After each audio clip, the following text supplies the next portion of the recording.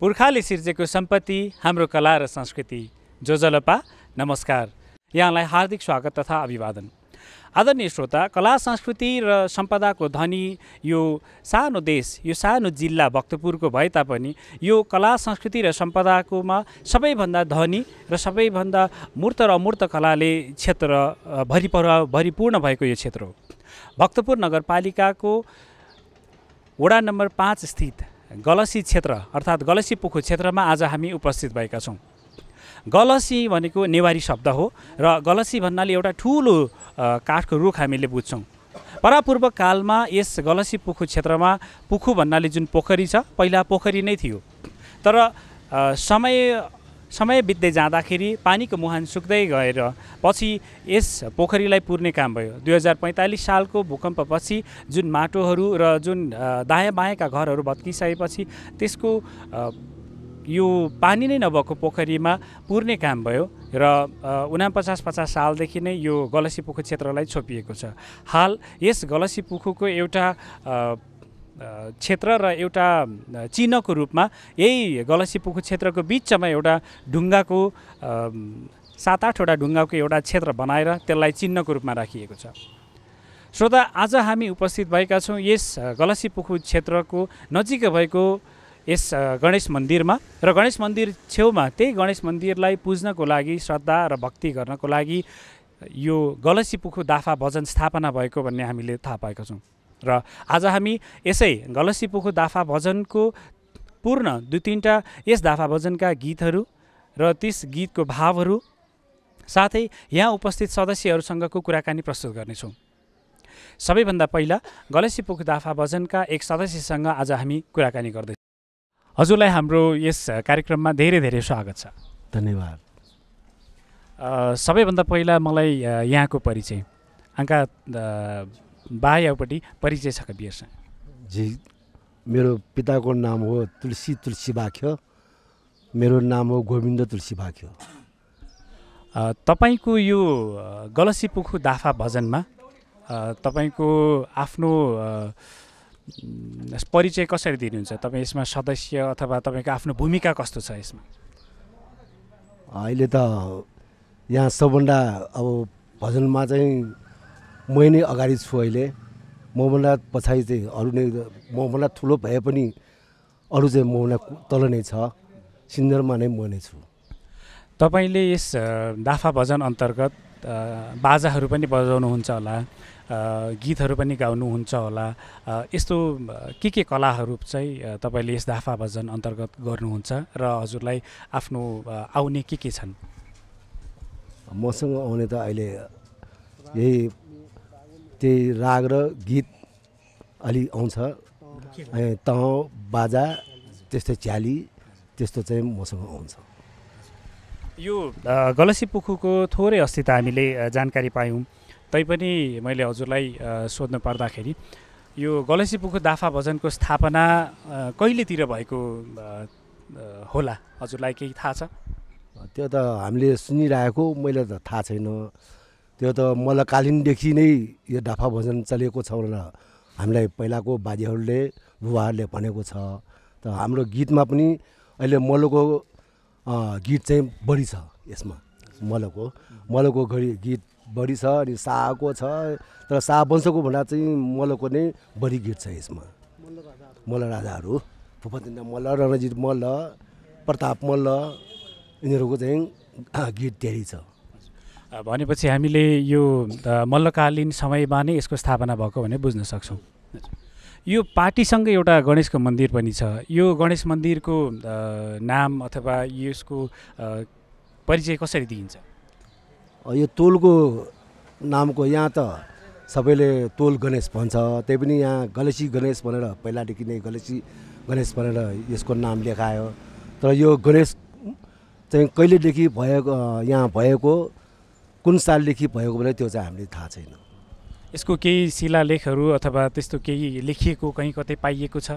शिला त छ, शिलापत्र त त्यहाँ यो 988 शिलापत्रमा नेपाल सम्बत चाहिँ 988 लेखेको छ।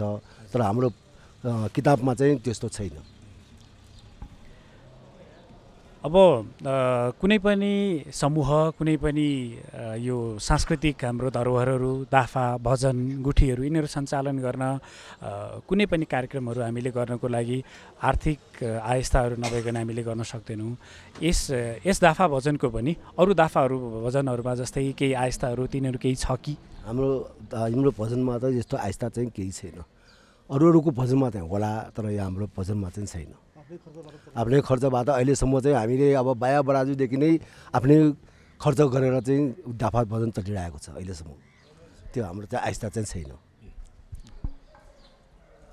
अब समूह मैले यहाँ अलिकति ठुलै देखेको छु, पक्कै पनि यो टोलमा र पहिला यसको स्थापना हुँदाखेरि विभिन्न हाम्रो थरका समुदायहरू, बाजेहरू, बाहरू सबै यहाँ देख्छौँ हामी। हाम्रो यस दाफा भजनमा कुन कुन थर, कुन कुन समुदायका मान्छेहरू हुनुहुन्छ? यहाँ थर त अब धेरै छ हाम्रो यो भक्तपुरमा। तर हाम्रो यहाँ चाहिँ अब दाफा समूहमा चाहिँ अब जस्तै तुलसीबाख्य, मचामसी, खामली, राजसल, नौला, कवाङ, फेरि गोसाई, किसी, तचामो, स्याजु, त्यति भयो अहिले त। अरू चाहिँ छैन। बुयो छ एकजना, फेरि बुयो पनि छ, बुयो पनि छ, दन्यगुलु छ एकजना, दन्यख्या पनि छ। ठर चाहिँ अब सबै त्यो नाम लेखेर राखेको भए त थाहा हुन्थ्यो यति भनेर। अहिले हामीले लेखेको छैन। अब किताबमा छ, सबैको नाम छ, हाम्रो हाकु साफु भन्छ त्यसमा चाहिँ लेखक चाहिँ छ। अहिले चाहिँ हामी अब कन्तुमा चाहिँ आउँदैन। हजुर, ठिकै छ। अब यसैमा कुरा गर्दाखेरि यहाँ यस दाफा भजनमा पनि पहिलो दोस्रो गरी चाहिँ जसरी विद्यालयहरूमा क्लासहरूमा चाहिँ रोल नम्बर 1 2 3 भने जस्तै हुन्छ होला, यहाँ पनि पहिलो मान्छे त्यसपछि दोस्रो मान्छे भनेर त्यस्तो होला। यो के हुन्छ यो दाफा भजनमा? नायो अथवा फर्स्टलाई के भन्छ, सेकेन्डलाई के भन्छ, के थाहा छ? त्यो बारे जानकारी दिनुहोस् न। त्यो त नायो नुकु भनेको चाहिँ पहिलाकोलाई नायो भन्छ, दोस्रोलाई नुकु भन्छ, त्यसलाई 3 नाइके भन्छ, चारजनालाई 4 नाइके भन्छ। अनि 4जनाको चाहिँ हाम्रो नाइकेमा चाहिँ आउँछ यो दाफा भजनमा। अनि यो भजनमा चाहिँ त्यसमा चाहिँ अब हाम्रो गुठी यो भजन गुठी चलाउने बेलामा हाम्रो बगा काट्ने बेलामा चाहिँ 9वटा भाग चाहिँ त्यो टाउको भाग दिनुपर्छ। 9जनाकोमा भाग दिँदा फेरि त्यो 7जना नाइकेलाई जान्छ, 2जना चाहिँ त्यो यहाँको मुगाई हुन्छ। पहिलादेखि चलिरहेको त्यो गुठीको अब जस्तै भजनमा सिकाउने बेला सबभन्दा त्यो जानेलाई चाहिँ मुगाई भन्छ। तिनीहरू 2जना हुन्छ, डाइने र बाइने। डाइने र बाइनेलाई चाहिँ यहाँको अब त्यो के भन्छ हामीले त वकअप भन्छ, अब नेपाली भाषा म बुझ्दै जान्दैन। त्यो 2टा चाहिँ उनीहरूको भाग जान्छ अनि अरू चाहिँ सबै नाइकेलाई जान्छ, 7 भाग। त्यसो भन्दै गर्दा र हाम्रो अहिलेसम्मकोमा आजको यो हामी 78 सालमा छौँ, 78 सालसम्म आइपुग्दाखेरि कतिजना नायोहरू थिए अहिलेसम्म भए अनि अहिले को हुनुहुन्छ नायो?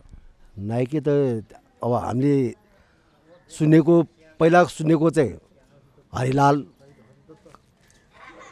हरिदत्त छ। हरिलालको बाउ चाहिँ हरिदत्त हरिलाल सुखु स्याजु, त्यहाँबाट तुलसी नला, शेरबहादुर कवङ, पुनाल कवङ, त्यहाँदेखि पछि फेरि निलु कवङदेखि हेलबहादुर कवङ पछि फेरि कान्छा कवङ पछि फेरि रत्नलाल दन्नेख्या। एक-एकचोटि मात्रै उनीहरू नआयो भयो, तिनीहरू चाहिँ भोजमा चाहिँ एक थाक मात्रै खायो। पछि त्यहाँदेखि पछि चाहिँ रत्नबहादुर राचल, उसले चाहिँ ऊ चाहिँ स्वर्गवास भयो। उसले चाहिँ 5-7 वर्ष नै खायो उसले नायके। त्यहाँ पछि चाहिँ त्यो रत्नबहादुर गएपछि अहिले चाहिँ कृष्ण कवङ, अब अहिले चाहिँ नायके चाहिँ कृष्ण कवङ छ। त्यो चाहिँ अब उसले पनि भयो 7-8 वर्ष नै भयो होला। त्यो पनि अहिले चाहिँ उहाँ चाहिँ 88-89 वर्ष भयो होला। अहिले चाहिँ हस्पिटलमा छ। त्यहाँ वृद्धाश्रममा हुनुहुन्छ। अब यहाँ उहाँ त सबैभन्दा अलि तल अब उहाँ 88 वर्षको हुनुभयो। उहाँ 89 वर्ष नै भयो, 89 वर्ष अझ नाग्यो होला। 89 पनि उसको दाजु त अहिले 94 वर्ष भन्दाखेरि त्यो चाहिँ कृष्ण कवङ भनेको 90-91 वर्ष भयो। यसै विषयमा मलाई सोध्न मन लाग्यो एउटा रोचक कुरा पनि। अब यो विभिन्न उमेर समूहको हुन्छ दाफा भजनमा। अब यस गलसी पुखु दाफा भजनमा चाहिँ कुन कुन उमेर समूह जस्तै बालकहरू पनि बच्चाहरू पनि छन् कि युवाहरू होइन, त्यसै गरी वृद्ध ज्येष्ठ तिनीहरू कतिजना हुनुहुन्छ? सदस्यहरू कतिजना हुनुहुन्छ? पहिला सदस्य त पहिला त 122सम्म थियो, अहिले गड्डा 51 जना छ, जम्मा 51 जना छ। तर सदस्यमा त्यो अब यहाँ सबभन्दा कम चाहिँ त्यस्तै 22-23 वर्षको छ कममा। अनि अब माथिमा चाहिँ त्यही नाइके चाहिँ 91-92सम्मको छ। अनि यहाँ भजन गर्नेमा चाहिँ तपाईँको अहिले चाहिँ 77-78 वर्षको सम्म छ भजन गर्ने मान्छेमा, त्यति मात्रै छ। अब यो त भयो हामीले यस गलसी पुखु दाफा भजनको बारेमा थोरै भए पनि तपाईँसँग जानकारी लियौँ होइन। अब तपाईँलाई आफूलाई चाहिँ यो दाफा भजन होइन, यो जति पनि यिनीहरू छन् संरचना, त्यो चाहिँ तपाईँको आफ्नो बुझाइमा के हो र कस्तो लाग्छ तपाईँलाई? मलाई त राम्रै लाग्छ। तर यो दाफा भजन भनेको अहिले चाहिँ पछि चाहिँ हट्ला कि भनेर डर भयो मलाई। किनभने अहिले चाहिँ झन् अब बच्चाहरू चाहिँ सिक्नेलाई आउँदैन, सिकाउने भनेर यहाँ चाहिँ पहिला त 7 वर्ष 8 वर्षमा सिकाउँथ्यो। अहिले अब 8 वर्ष भन्दै अहिले चाहिँ झन्डै भयो होला 15-16 वर्ष भयो होला नसिकाएको। अब नसिकाएको 15-16 वर्ष पछि सिकाउनलाई आऊ भन्दाखेरि चाहिँ कोहीहरू बच्चाहरू चाहिँ मान्दैन, यो भजन सिकाउनु मान्दैन। अब आमा बाउले पनि फेरि के भन्छ, यो दाफा भजनमा गएर के गर्ने, यहाँ अक्षर त्यो स्कुलमा पठाउनुपर्छ, अक्षर सिकाउनु पर्छ, दाफा भजनमा जानु हुँदैन भनेर त्यसरी भन्यो कि अहिले त आउँदैन बच्चाहरू।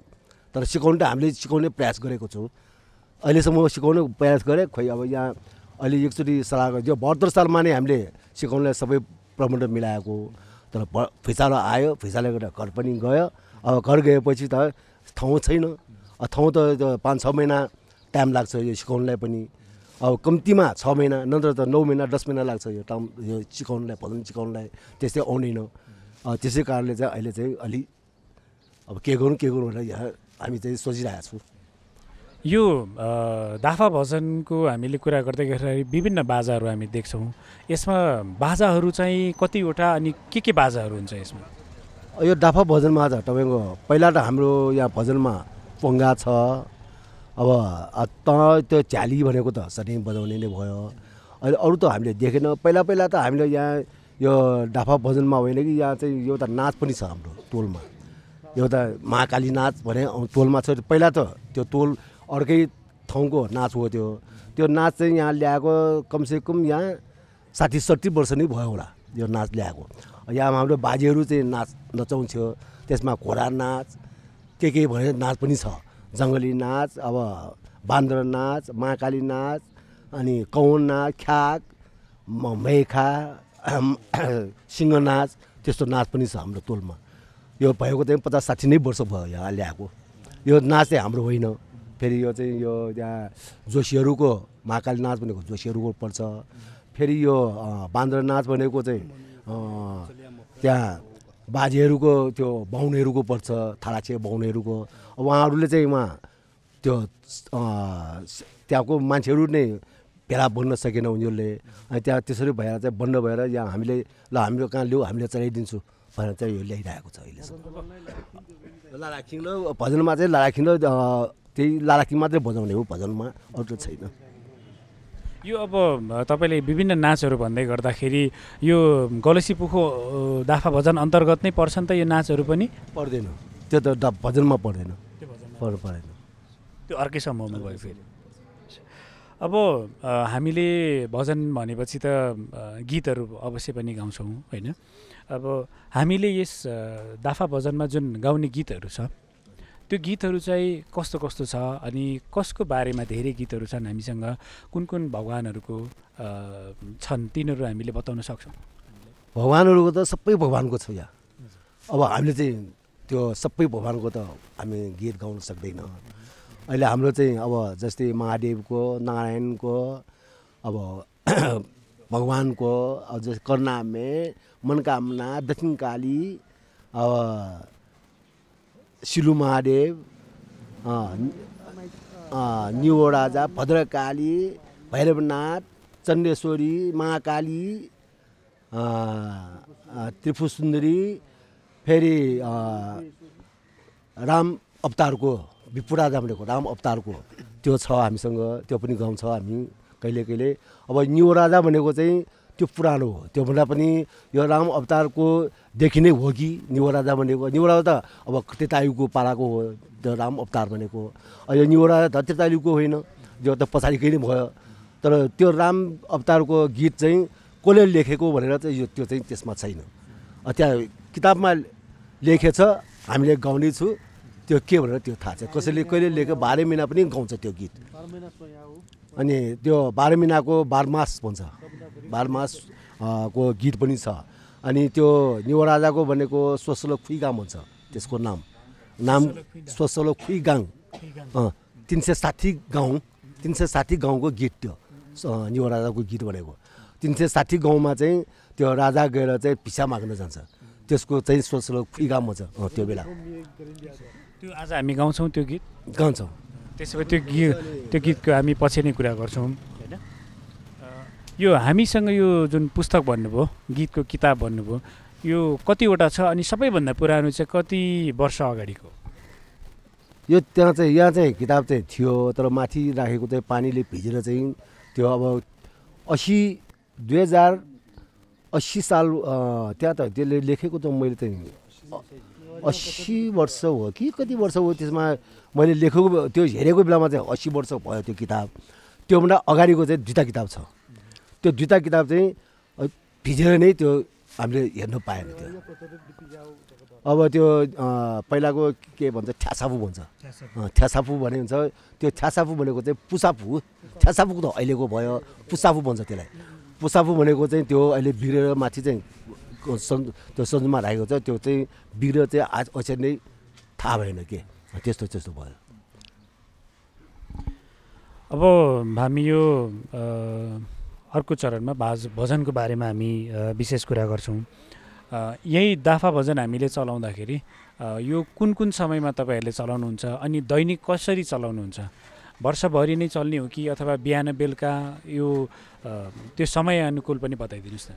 त्यो त अब पहिला हामी दसैँ अगाडि त्यो के चैत्र मास के मार्सिक भनेको चाहिँ अब कायेश्वरी अष्टमीको दिनमा दिनदेखि दसैँ बर्मानी जाने दिनसम्म त्यो गीत गाउने।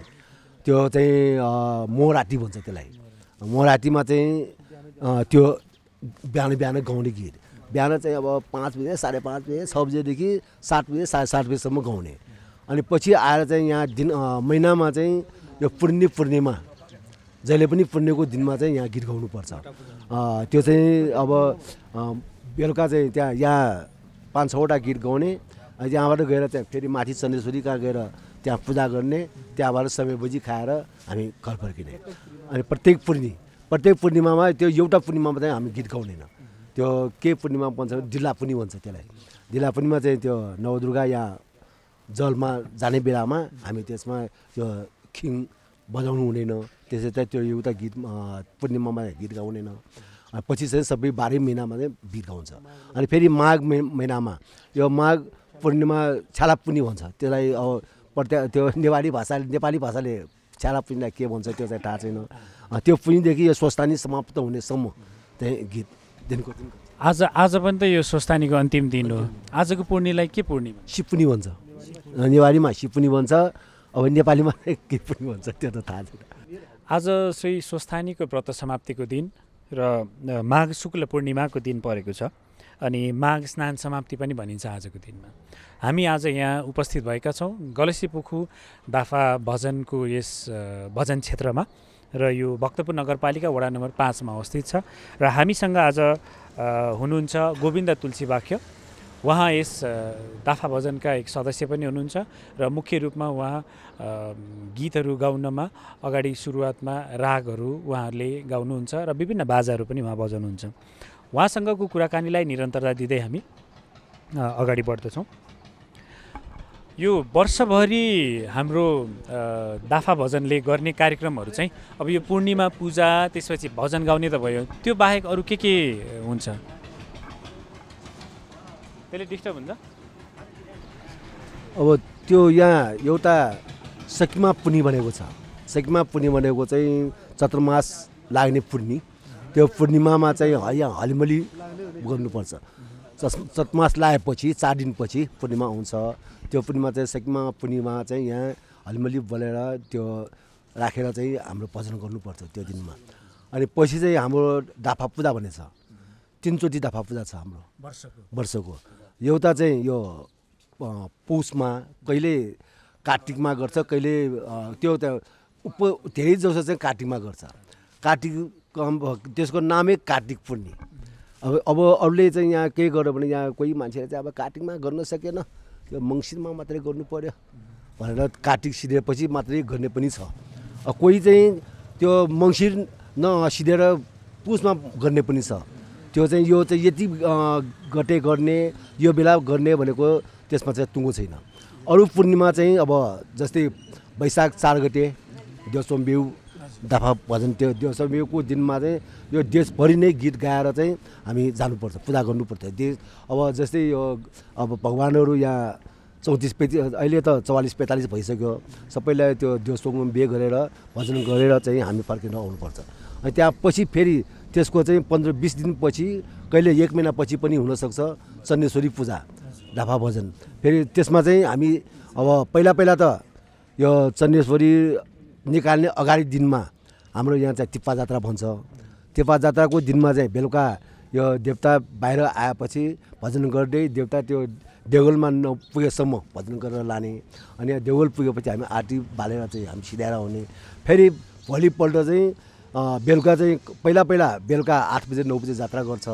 अब अहिले त यहाँ बेलुका गरेर राम्रो भएन, अहिले दिउँसो नै गर्नु पर्यो भनेर सबैहरू केटाहरू चाहिँ भनेर अहिले चाहिँ दिउँसो चाहिँ 5 बजे गरेर चाहिँ बेलुका चाहिँ 1 बजे, कहिले 12 बजे, कहिले 1 बजे जात्रा छिर्छ। त्यति बेला चाहिँ हामी भजन गर्ने। अरू बेला मात्रै। अनि शिवरात्रिमा चाहिँ हाम्रो कहिले त यो गिरगोविन्द भन्ने गीत छ। अब गिरगोविन्द गीत भनेको चाहिँ हामीले बुझ्दैन। त्यो चाहिँ खास चाहिँ त्यो संस्कृत गीत हो। त्यो संस्कृत गीत हामीले यहाँ अब प्रायः यहाँ भक्तपुरमा 79जनाले बुझ्दैन, एकजनाले बुझ्छ त्यो गिरगोविन्द गीत भनेको। त्यो अब गिरगोविन्द कोचाकै भएर गिरगोविन्द 25वटा गीत हुन्छ। त्यो 25वटा गीतमा चाहिँ बेलुका 6 बजेदेखि त्यो गीत गायो भने राति चाहिँ 3 बजेसम्म लाग्छ त्यो टाइम, त्यो 25वटा गीत सिधाउनलाई। त्यो पनि त्यो नरोकिकन नै गाउनुपर्छ, नत्र त सिद्धैन। नत्र चाहिँ 4 बजे 5 बजे बिहान त्यतिखेर मात्रै सिद्ध, अरू बेला मात्रै भजन गर्नु भन्ने छैन हाम्रो। अनि फेरि बिस्काटमा लिङ उठाउने बेलामा लिङ उठेपछि यहाँ 3 तोलमा भजन गर्नुपर्छ। यहाँ 5वटा, यो गोलमरीमा 5वटा, फेरि यहाँ स्याजुहरूका 5वटा। अब यहाँ त अब थरीथरीको यहाँ भजनको मान्छे छ। त्यो अब जस्तै कवम भयो, स्याजु भयो, पहिलादेखि त्यहाँ तोलमा त्यो ढुङ्गी बागेर हामी भजन गर्ने बानी थियो। बाजे बाजादेखि नै गरिरहेको, त्यसैले चाहिँ हामी पनि त्यसै अहिलेसम्म गाउने छ, त्यो भजन चाहिँ गर्दैछौँ हामीले पनि। यो वर्षभरिको बारेमा हामीलाई जानकारी गरिदिनु नै भयो यहाँले। यो हामी अहिले जुन बसिरहेको यो भजन गर्ने ठाउँ यही हो हाम्रो है। अब यो पहिल्यैदेखि 2 तल्ला थियो अथवा यस्तो थियो, कस्तो थियो पहिला? यो त पहिलादेखि नै यस्तै हो। अहिले यो 1 तलै हो, 2 तला होइन। यो 1 तलै हो, 2 तला त हामीले बनाएको हो। किन यहाँ हाम्रो अब यो हाम्रो त्यहाँ भजनको सामान राख्ने ठाउँ भएन, हाम्रो आयस्ता केही भएन। त्यसले चाहिँ यसमा चाहिँ अलिकति त्यो काठ बिछाएर हाम्रो सामान यहीँ राख्नु पर्यो भनेर हामी सबैले सल्लाह गरेर चाहिँ यो अहिले बनाएको हामीले 2 तला। यो कहिले बनाएको? यो त्यही 72 सालपछि बनाएको। 72 साल अगाडि त होइन, यो अगाडि खरा 72 साल अगाडि 70 सालमा बनाएको त्यो। 70 मा पुनर्निर्माण भएको थियो होला कि नयाँ नै बनाउनु? पुनर्निर्माण नै पहिला नै भएको हो। पुनर्निर्माण भन्दा यो भड्किला कि भनेर डर भयो, तर भड्केन। त्यो छाना मात्रै अलिकति बिग्रियो, अरू त केही भएन। हुन्छ। अब यहाँले अघि हाम्रो कार्यक्रममा सुरुवात नै भन्नुभएको थियो, अब नयाँ पिँढीहरूलाई सिकाउनलाई त एउटा गाह्रो भइरहेको छ। यो दाफा भजनहरूलाई यसलाई निरन्तरता दिइरहनको लागि, यसको संरक्षणको लागि के कस्तो कामहरू गर्नुपर्छ जस्तो लाग्छ? अब यसमा त अब के भन्नु हामीले, अब बच्चाहरूलाई चाहिँ आमा बाउले पठाइदियो भने चाहिँ अलिअलि अब यहाँ केही हामीले त पहिलादेखि नै मागेको मैले नगरपालिकालाई। यो नगरपालिकाले चाहिँ यहाँ डाफा भजनहरूमा भक्तपुरमा चाहिँ डाफा भजनहरूलाई सबैलाई हेर्नु पर्यो। किन आयस्वर नभएको हुनाले डाफा भजन झन्डै लोप हुँदै गयो। त्यसै कारणले डाफा भजनलाई चाहिँ अलिकति नगरपालिकाले हेरिदिनुहोस् होइन। त्यो सुनिल प्रजापतिलाई पनि भन्यो, सुनिल प्रजापतिको अगाडि अब त्यहाँको अगाडिको प्रमुखलाई पनि भनेको छ हामीले। ज्ञानबहादुर न्याङ्चीदेखि हामीले भन्दै आएको छौँ, अहिलेसम्म नगरपालिकाले केही वास्ता गरेन हामीलाई। तर अब अहिले चाहिँ यसपालि चाहिँ अब कोही यो बाँसुरी बाजालाई कसले चाहिँ अलिअलि सहायता दिएको छ, तर यो डाफा भजनलाई गरेन। यो डाफाको भजनलाई गर्नु पर्यो मुख्य कुरा। डाफा भजन त पहिलादेखि भएको। संस्कृत भनेर संस्कृत जोगाउनु त डाफा भजन त हो नि। डाफा भजनले बाहेक त अरूले जोगाउँदैन। तर अब डाफा भजनलाई हेर्छु भन्छ, अहिलेसम्म हेरेको छैन। तर पहिलाभन्दा यो साङ्गीतिक समूहहरू, सांस्कृतिक समूह त हामीले धेरै देख्छौँ नि। पहिलाभन्दा यो धिमे बाजा बजाउने, बाँसुरी बजाउनेहरू त हामीले धेरै भेटेछौँ। अनि यो नगरपालिकाले वर्षेनी एउटा सांस्कृतिक बाजाहरूको यो कार्यक्रम पनि गरिरहेको छ, कम्पिटिसनको पनि होइन। त्यो विषयमा त्यो चाहिँ कस्तो लाग्छ यहाँलाई? त्यो त राम्रै लाग्छ, नराम्रो त होइन, राम्रै हो। तर धिमा बाजा भनेको चाहिँ धिमा बाजा सिकाउनुलाई त्यति गाह्रो छैन नि। धिमा बाजा भनेको अहिलेको युवाहरूलाई चाहिँ अलि रमाइलो पनि लाग्छ। सबैले धिमा बजाउने भन्यो, ल हामी पनि सिकाउनु पऱ्यो भनेर गयो। अब उनीहरूलाई चाहिँ त्यो राम्रो लाग्यो। त्यो डाफा भजन भनेको चाहिँ उनीहरूले बुझेन, नबुझेर चाहिँ यो खास यो डाफा भजन हराउँदै गएको कारण यही हो। अब यसमा चाहिँ अब डाफा भजनमा चाहिँ गीत बनेको के गाएको। अब मेरो छोराले नै बुझ्दैन के गीत गाएको भन्छ। त उनीहरू चाहिँ हाम्रो छोरा पनि फेरि यहाँ डाफा भजनमा सिकाएको हो। उसले एकजना त सिकेन, एकजना चाहिँ सिकाएको छु। त्यो चाहिँ खिम बजाउनेमा गऱ्यो, तर ठुलो छोरा त गरेन। सानो छोरा चाहिँ अलिअलि खिम पनि बजाएको थियो। अब पछि चाहिँ अब उनीहरू अर्कै काममा गयो, हामी अर्कै काममा गयो, उनीहरू चाहिँ आएन। अहिले सबै केटाहरू यस्तै छ, हामी मात्रै होइन, अरूको पनि छ त्यस्तै। प्याखन ठो अझै बाजा खे थेमा बाजा जस्तै पश्चिमा ठो अझै बाँसुरी अब खेको जुनाको अथवा जे दाफा भजन टाइम मजाउनु नि के गर्न पर्ला त त्यसो भए नगरपालिका स्थानीय निकाय अथवा सरकारले चाहिँ यो संस्कृति संरक्षण यो दाफाहरूको जगेर्नाको यसको संरक्षणको लागि के गर्न पर्ला उहाँहरूले? अलिअलि अब आस्था नभएको मान्छेलाई चाहिँ आस्था नभएको डाफाहरूलाई चाहिँ अलिअलि त्यो ध्यान दिएर पैसा दिनु पऱ्यो कि के दिनु पऱ्यो त्यो दिएर चाहिँ अनि त्यसलाई चाहिँ बचाउनै पर्ने कोसिस गरेर चाहिँ सरकारले चाहिँ ध्यान दियो भने बचाउन सक्छ। अब सरकारले नै वास्ता गरेन भने कि त यो त जनताले मात्रै गरेर पुग्दैन। कोही कोही दाफामा त छ, दाफा भजनमा कोहीमा त 5 रुपियाँ 10 रुपियाँ जग्गा पनि छ, हाम्रोमा छैन। यहाँ नभएको चाहिँ धेरै छ, भएको चाहिँ कमै छ, त्यो नभएको चाहिँ धेरै छ। त्यसैलाई चाहिँ अब त्यो सरकारले चाहिँ अलिअलि हेरविचार गरेको भए त यो बच्छ कि, हाम्रो आश चाहिँ त्यस्तो छ। यो दाफा भजनमा हामीले पछिल्लो पटक कहिले नयाँ विद्यार्थीहरूलाई सिकाएका थियौँ? त्यो त हामीले यहाँ सिकाएको त 63 साल खोला लास्टमा हामीले सिकाएको त 63 साल भयो भन्दाखेरि अहिले 78 साल भने 15 वर्ष त भयो। अब हामीले पोहोर पढाएर 72 सालदेखि हामी सिकाउने कोसिस गरेको। यो यहाँ घर पनि फेरि अब यो सिकाउनुलाई चाहिँ 6 महिना 7 महिना कोही चाहिँ 9 महिना, हामी सिकाएको बेलामा त 9 महिनासम्म सिकायो। 9 महिना सिकायो हाम्रो गुरुहरूले हामीलाई। अब 9 महिनासम्म चाहिँ अब केटाकेटीहरू एउटा घर छाड्नुपर्ने, घरपतिलाई पनि त अप्ठ्यारो पर्छ। अहिले पहिलाको जस्तो होइन, अहिले चाहिँ सबैको घरमा चाहिँ यो चोरेर लान्छ यस्तो उस्तो भनेर भन्ला। अहिले त्यस्तो घर दिनलाई पनि गाह्रो भयो। त्यसै कारणले हाम्रो चाहिँ यहाँ यो भजन पार्टीमा नै सिकाउने, यसमा चाहिँ अलिक मिलाउनु पर्यो भनेर हामी सबैले सल्लाह गरिरहेको। खोइ अब यहाँको गुरुहरू पहिलाको दाजुभाइहरूले के भन्छ त्यो त सोच्नै पर्यो। हजुर ठिक छ, यहाँहरूको यो आफ्नो सोच र यो जुन दाफा भजन गरेर आफ्नो संस्कृतिलाई जोगाइरहनु भएको छ त्यसको लागि धेरै धेरै धन्यवाद हाम्रो कार्यक्रमको मार्फतबाट पनि र भक्तपुर नगरपालिकाको तर्फबाट पनि यहाँलाई विशेष धन्यवाद दिन चाहन्छु। र आगामी दिनहरूमा पक्कै पनि यो जसरी अहिले धाबाजा प्रतियोगिता अथवा बाँसुरी बाजा प्रतियोगिताहरू गरेको छ त्यसरी नै यो दाफा भजनको बारेमा पनि केही सोच्ला स्थानीय निकायले भन्ने हामीले आश गरेका छौँ र त्यसैको एउटा निरन्तरताको रूपमा आज हामी यहाँ तपाईँहरूमाझ उपस्थित पनि भएका छौँ। यहाँको अमूल्य समयको लागि धेरै धेरै धन्यवाद र आफ्नो विचार राखिदिनु भएकोमा धेरै धन्यवाद यहाँलाई।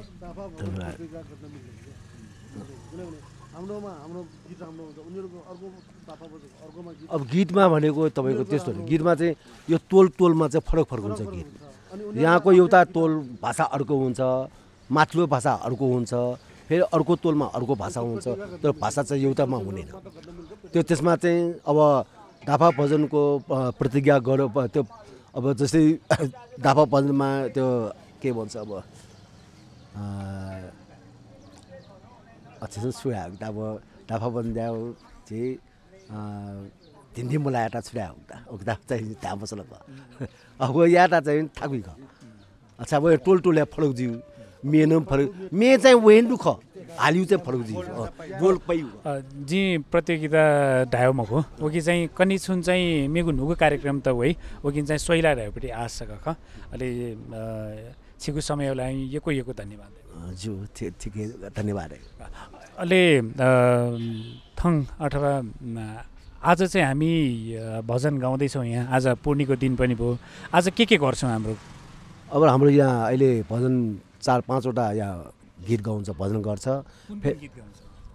यो त हाम्रो त यहाँ अब गोडा पहिला गोडा गाउने गोडामा चाहिँ अब जस्तै जट्टी अरू अब जट्टी भनेको चाहिँ गणेशको छ भैरवनाथको छ जट्टी ताल भनेकोमा अनि तालमा चाहिँ अरूको चाहिँ खरजट्टी एकता प्रताल चोक अनि त्यहाँबाट अनि हाम्रो 4वटा गीत चाहिँ सिधेपछि फेरि आरती गर्छ लास्टमा आरती सिधेपछि अनि हाम्रो भजन सिध्यो अहिले हाम्रो यहाँ चाहिँ अब कोही लौडा आउने बेलामा चाहिँ 8-9वटा पनि गाउँछ तर धेरै जसो चाहिँ 5वटासम्म चाहिँ बढी से बढी 5वटा मात्रै गर्ने हामीले कट्टीमा अनि बढी भयो भने 8वटा 9वटा 10वटा त्यस्तो हुन्छ कम्तीमा चाहिँ 5वटा त्यस्तो ठिक छ त्यसो भए यहाँहरूको यो हामीले तयारी पनि लगभग भएको देख्छौँ त्यसो भने हामी भजन पनि सुनौँ न अनि यो सकेसम्म हामीलाई त्यो जुन भजनको जुन गीत छ त्यो गीतको पनि केही भए पनि अर्थहरू यहाँले बताइदिनुहुन्छ होला एउटा दुईवटा त हामीले बनाउन सक्छ तर धेरै त बनाउन सक्दैन किनभने त्यसको चाहिँ सबै हामीले पनि बुझ्दैन एउटा दुईवटा बुझेको चाहिँ हामीले पाउँछौँ तर नबुझेको त बनाउन सक्दैन हुन्छ, हस्।